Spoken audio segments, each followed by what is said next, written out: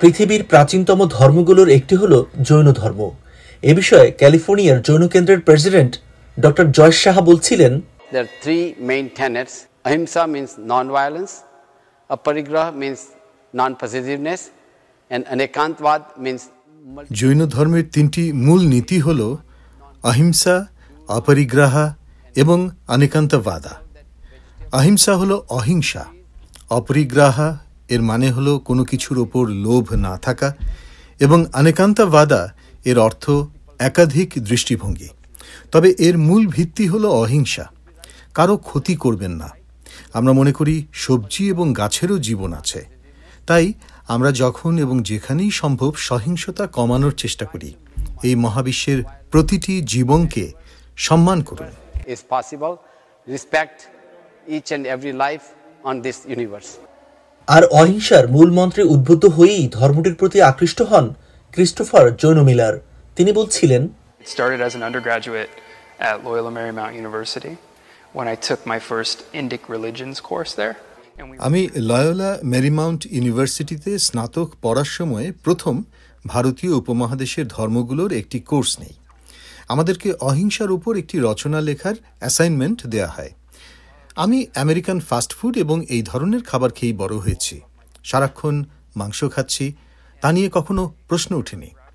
তারপরে হঠাৎ করে অহিংসা নিয়ে ভাবতে বলা হলো। যখন আমি রচনাটি লিখছিলাম তখন কম্পিউটারের ওপর বাড়ির দেয়ালে একটি মাকড়সা হেঁটে যাচ্ছিল।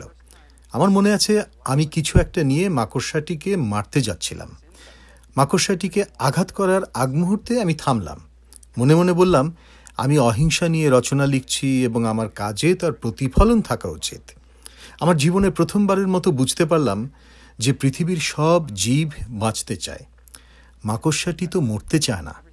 আমি যদি তাকে আঘাত করে মেরে ফেলি তাহলে আমি তার জীবন কেড়ে নেব। সেই বিশেষ মুহূর্তটি আমার মধ্যে একটি বীজ বপন করেছিল, যা পরবর্তীতে উদ্ভাসিত হয়ে আমার মধ্যে এমনভাবে বেড়ে ওঠে যে আমি অবশেষে নিরামিষাশী হয়ে যাই। আর এ সব কিছুতেই সত্যিকার অর্থেই জৈন ধর্মের প্রভাব ছিল। The rest of me sort of unfolding, becoming a vegetarian and eventually a vegan, all of which was really under the influence of Jain philosophy.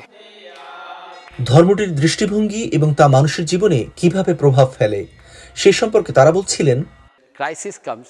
This is where Jain religion comes in a picture, that you could be right, I could be right, he could be right, she could be right in their own way. সংকট আসে, আপনি আমি সবাই যাতে নিজস্ব উপায়ে যথার্থ মানুষ হতে পারি, সেজন্যই জৈন ধর্ম এসেছে।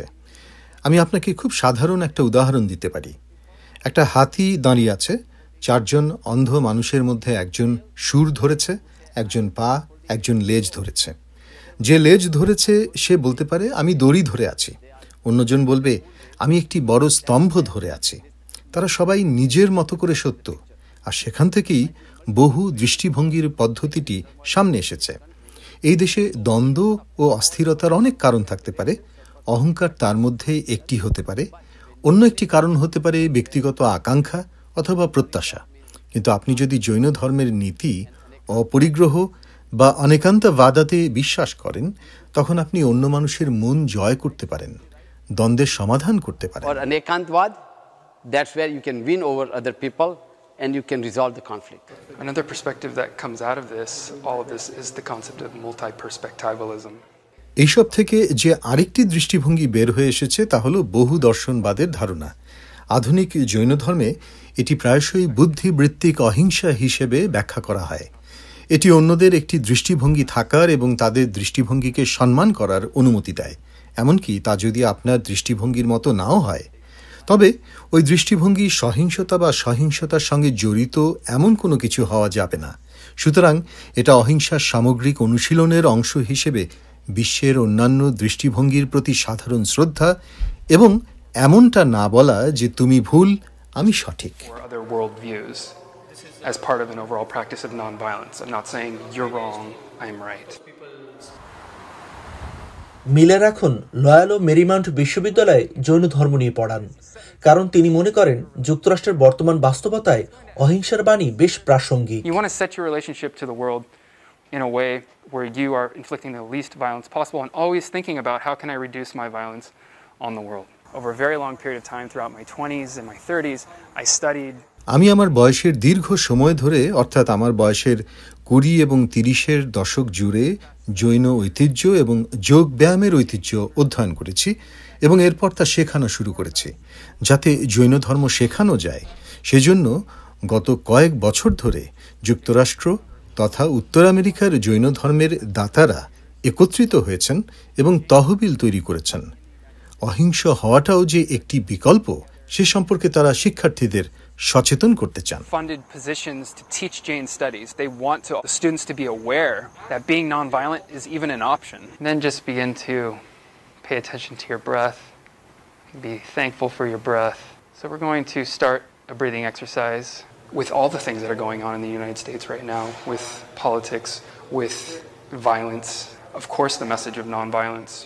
যুক্তরাষ্ট্রে এখন রাজনীতি ও সহিংসতা সহ অন্য সব ক্ষেত্রে যা হচ্ছে সেক্ষেত্রে অহিংসার বার্তাটি অবশ্যই ইতিবাচক চিন্তা নিয়ে আসবে, বিশেষ করে বহুদর্শনবাদের দৃষ্টিকোণ থেকে। মানুষ যা বলতে চায় তাদেরকে তা বলার সুযোগ দিতে হবে, যতক্ষণ তারা তা নাগরিক উপায়ে করতে ইচ্ছুক এবং পর্যায়ক্রমে যদি তারা সহিংস না হয়ে ওঠে। এমনকি আমেরিকাতেও বাকস্বাধীনতা দর্শনের আমাদের নিজস্ব ঐতিহ্য রয়েছে।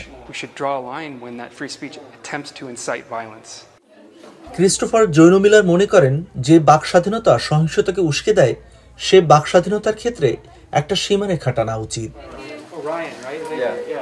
জিনিয়া ডুলোর প্রতিবেদন থেকে তাওহিদুল ইসলাম, ভয়েস অফ আমেরিকা, ভার্জিনিয়া।